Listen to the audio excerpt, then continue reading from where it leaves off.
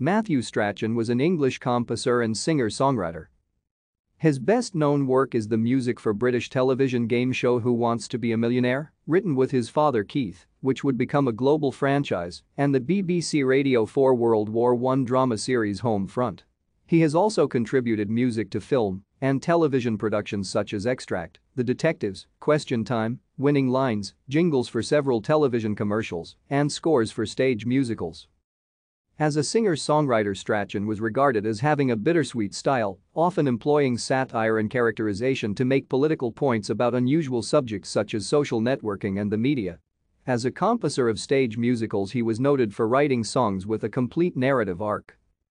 Strachan won 12 awards from the American Society of Composers, Authors and Publishers, and in 2012 received the ASCAP Hall of Fame Award in recognition of 10 consecutive wins for the soundtrack of Who Wants to Be a Millionaire.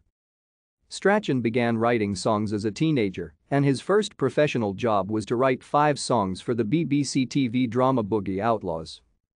After training at Dartington College of Arts and Goldsmiths College, University of London, he worked as a soundtrack composer throughout the 1990s, creating music for television, radio and theater productions until concentrating on songwriting in Nashville, Tennessee, where he collaborated with songwriters Don Henry, Tom Kimmel, J.